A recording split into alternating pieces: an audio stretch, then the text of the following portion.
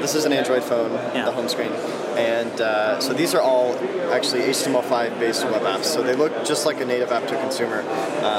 And when I open it, it looks and feels just like a native app would, but it's actually just a web app.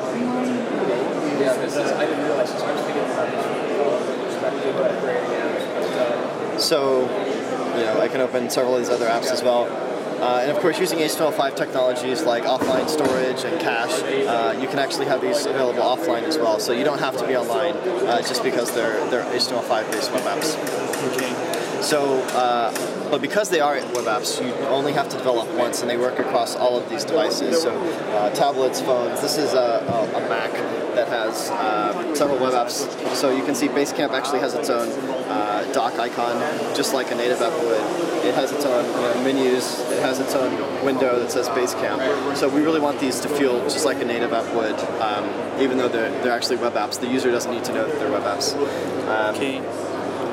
So this is Firefox for mobile. This is Firefox for mobile on Android, and this is just a website. But you can see that it can get the battery status. It can get geolocation.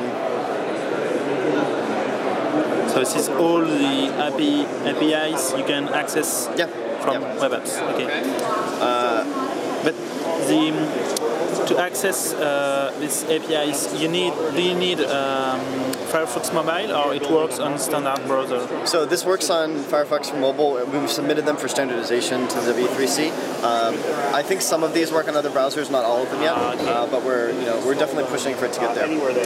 So this is the accelerometer, so for games and that sort of thing. It can actually do notifications as well. So when this gets to there, it'll do a system notification.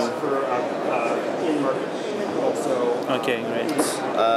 It can make the phone vibrate. It can even take a picture.